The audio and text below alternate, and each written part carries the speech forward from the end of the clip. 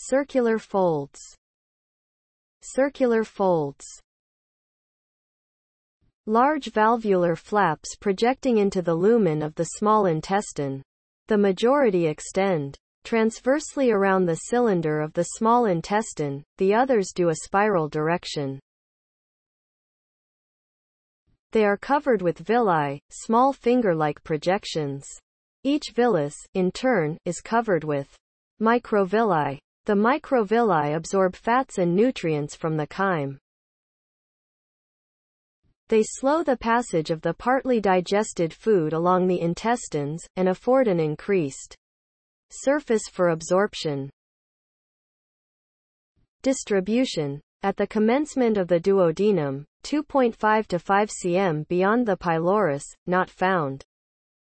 2.5 to 5 cm after the pylorus of the duodenum to the ampulla of Vater upper, very large and closely approximated. The ampulla of Vater upper to half of the jejunum, large and numerous. Half of the jejunum to the middle of the ileum, diminished considerably in size. The lower part of the ileum almost entirely disappear. Hence, the lower part of the ileum is thinner than the duodenum and jejunum. Comparison with gastric folds. Gastric folds, gastric rugae, coiled sections of tissue in the stomach. They provide elasticity by allowing the stomach to expand when a bolus enters it. Circular folds. Permanent, and not obliterated when the intestine is distended. Comparison with haustra, saccules in the colon, that give it its segmented appearance.